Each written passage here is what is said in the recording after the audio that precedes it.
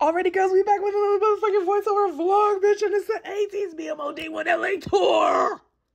Oh! When I tell y'all my fit was eating, I got so many compliments, period. Thank you very much. I was literally there by myself, but then these men came out. Oh my God. Why ain't nobody tell me that they were fine as fuck in person?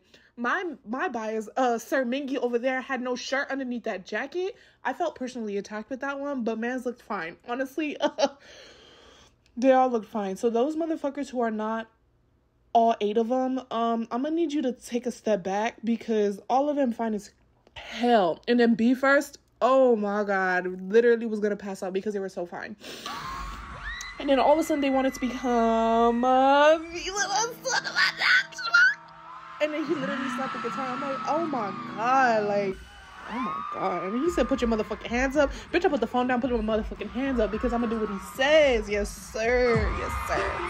But when I tell you this is not made for the kids, bitch, tell me why somebody brought their little sibling or whatever. And I'm like, I'm sorry. And she's like, no, girl, it's okay because he knew what we was getting into. I was like, okay, period. Because when I tell you, I was feeling. Look at them. Aww. Anyway, back to the raunchiness. Look at him making us bark.